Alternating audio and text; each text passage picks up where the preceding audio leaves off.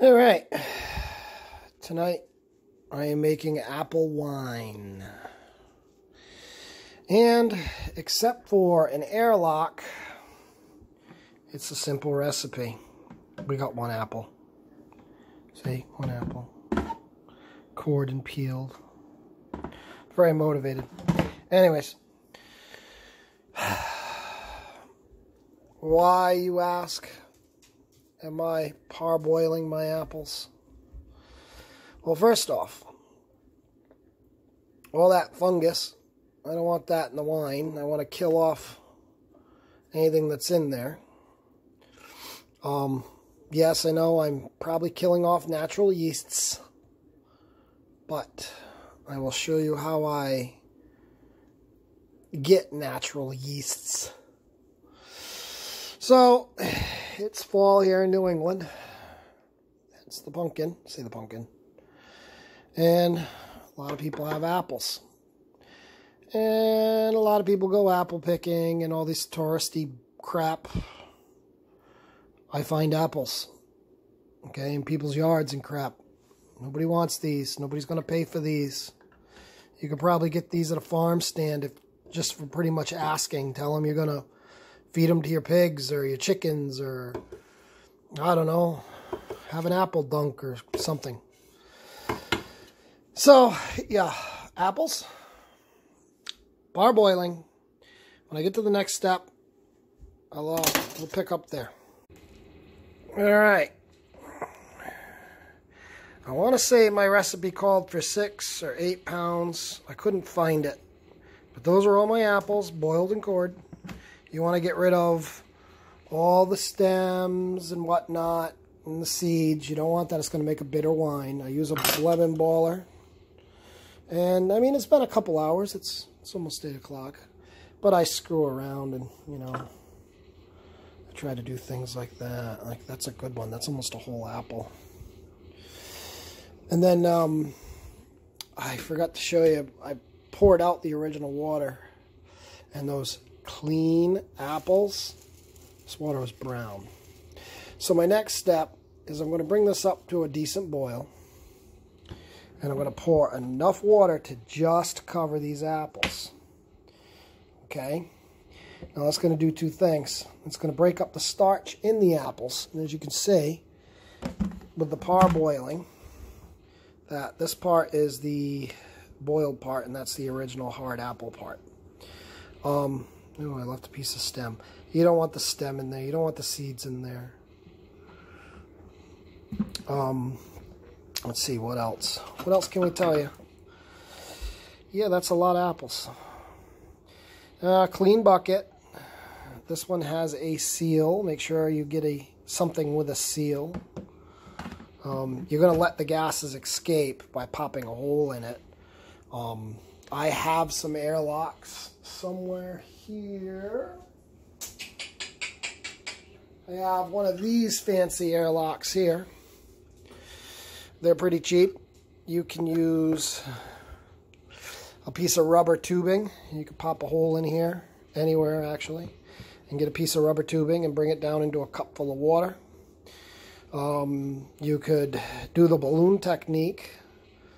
Usually works with bottles. You get a balloon or a rubber glove and tie it around, put it over the neck of a bottle and tie it around, and it'll blow up. And then you can, that's when the yeast is eating all the sugars and the starches and making alcohol. And then when it starts to deflate, that's when the cycle is coming to its completion and you've pretty much made all your alcohol. I'll pour in the boiling water, like I said, and I'll just let this sit overnight. A, I don't really want to mess with it anymore. I'm tired. B, I want that hot water to break up as much of the sugars and as much of the starches as possible. I know I've killed off all the natural yeasts, but I've also killed off any bacteria, things like that. And we don't want to make vinegar, we want to make a wine. You can make a wine. If you put this wine through, let's say, a still, you'd have some really good moonshine. You could also take this wine And here in New England, we call it jacking. You'd take this after you've made your wine and let it distill in a warm place. And you'd go throw it out in a snowbank and let it freeze over, and then pop the cover and pour out the alcohol. And that's called jacking. Always wanted to have a TV show. And remember that show, Moonshiners?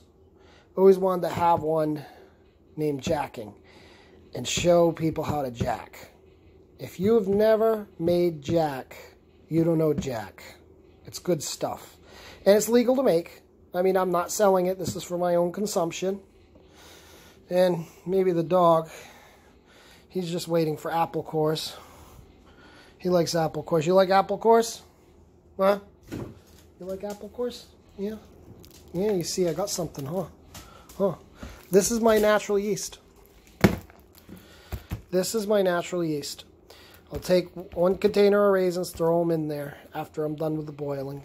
We'll do that together. And stir around with some sugar. I gotta find that recipe because I know I got more than 8 pounds. But I'm gonna say this is gonna be at the minimum 3 pounds of sugar. I like to make my sugar, I kind of like to torture myself. I'll take my sugar and pour it into some water and boil it down and make it a liquid and let it cool and then put it in the mash. Because at this point, that's what I got. I got a mash. I don't have a wine. I don't have anything right now. Let's see. About 30 days. And 5 gallons with the solids in there. I'll end up with 4 gallons of really good sweet wine. You can do this with apple juice. Oh yeah, I wanted to talk about that too. But you got to watch it. Because preservatives in the apple juice, filtered water, apple juice concentrate, absorbic acid, vitamin C. Alright, this one might actually work. I want to say the frozen containers that you can get for like $1 at the grocery store, I want to say those don't have preservatives in them, and I want to say you can make wine with those. As it comes to bottled juices, you got to watch, like I said. This has got some absorbic acid in it. Yeah, I mean, the acid will kill off some of the yeast, but you know what? I bet you this would ferment. I might even try it. Maybe we'll do that. You know what? I think that's a good video. Maybe we'll try that. So, I know I talked about getting all the stems and seeds out because it makes the wine better.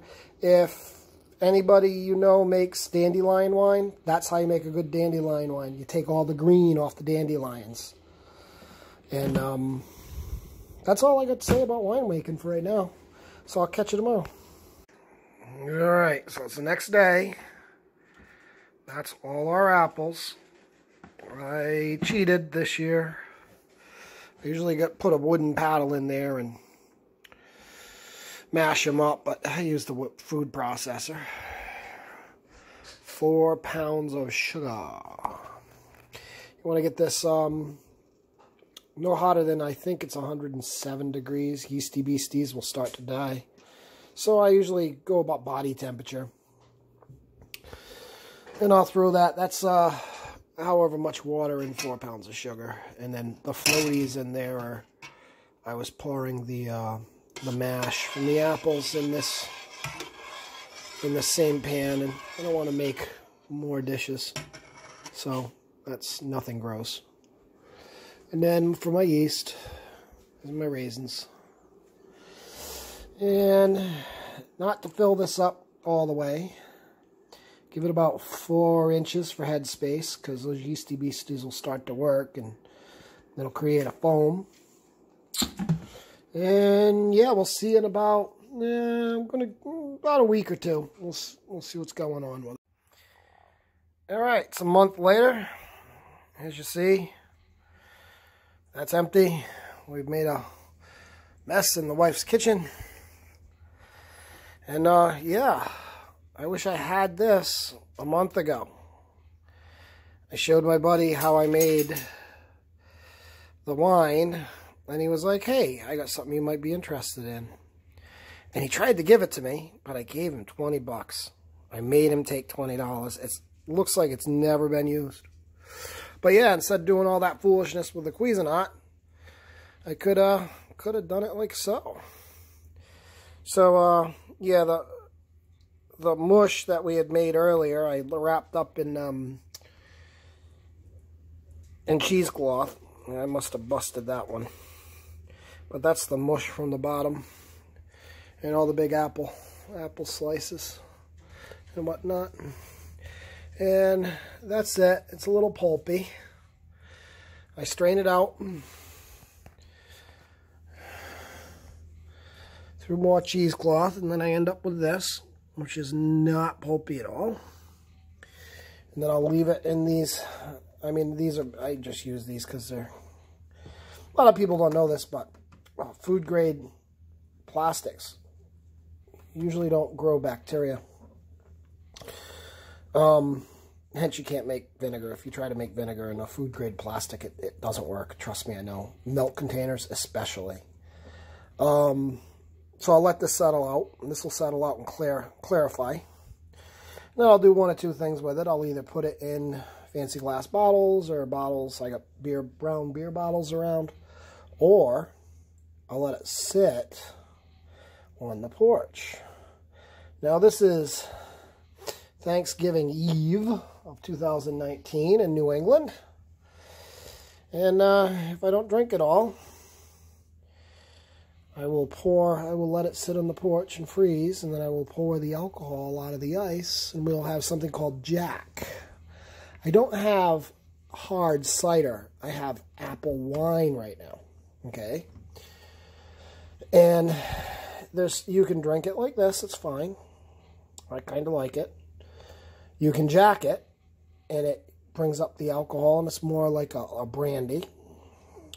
Or you can run this through a still, and you will get a moonshine, and I've been told will taste like it's been made with peaches. Other brandies that are made with peaches, or other whiskeys are made with peaches. You know, they're like a cheaper version of a Jack Daniel, of a Jack.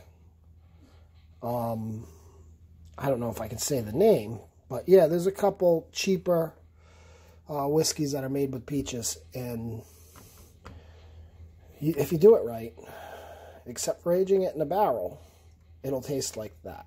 And then if you want to age it, and you want to get that whiskey flavor and color and smokiness to it, I have done, to some success, I've heard that you can take a piece of oak, char it with a torch, and put it in your vat, and it'll smoke out.